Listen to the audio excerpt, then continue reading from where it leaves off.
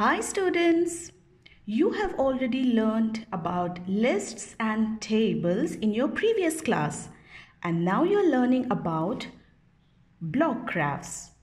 Block means small boxes each representing a unit or a value, and graph means a diagram or a chart. Block graphs are very interesting not only because you can collect, record and read information, but you can also compare them. The block graphs give a better visual presentation. By looking at the height of the bar, you can easily say which data has the highest value and which one has the lowest value. You can compare the data very easily. Let's see how to create a block graph to represent this information. I will be using different colors for different data. You can see that each block has a value 1. The horizontal line is used to label the data and the vertical line is used to represent the value or number of fruits. It's actually showing you the scale. I would also like to show you how you can make a tally chart before starting the block graph. Each time you count a fruit, you have to draw a small line and the fifth line should cross all the 4 tiny lines. So let's make a tally chart for these fruits. Let's count the apples first. 1, 2, 3, 4, 5. So let's write like this. 1, 2, 3, 4. Fifth is a cross line, so you write the total 5. For pears, 1, 2, 3, 4. So let's write 4 here. Bananas, 1, 2. So let's write 2 here. Oranges, 1, 2, 3.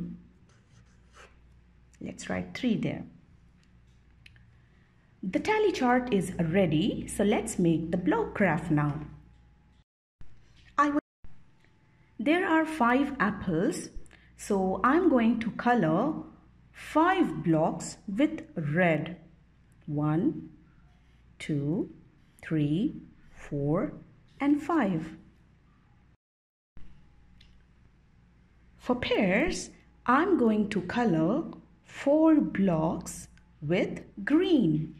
So let's color 1, 2, 3, 4.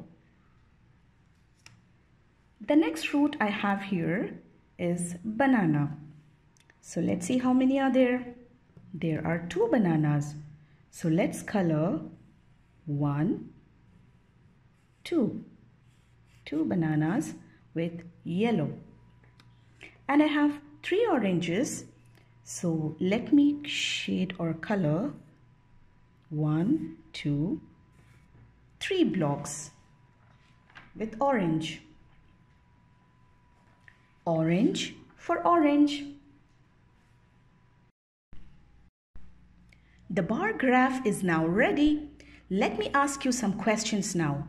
Can you tell me which fruit has the highest quantity? You can check the height of the bars and find out the answer. So the tallest one is for apples. So yes, the answer is apples. Now, which fruit has the lowest quantity? Yes, you are right. Bananas.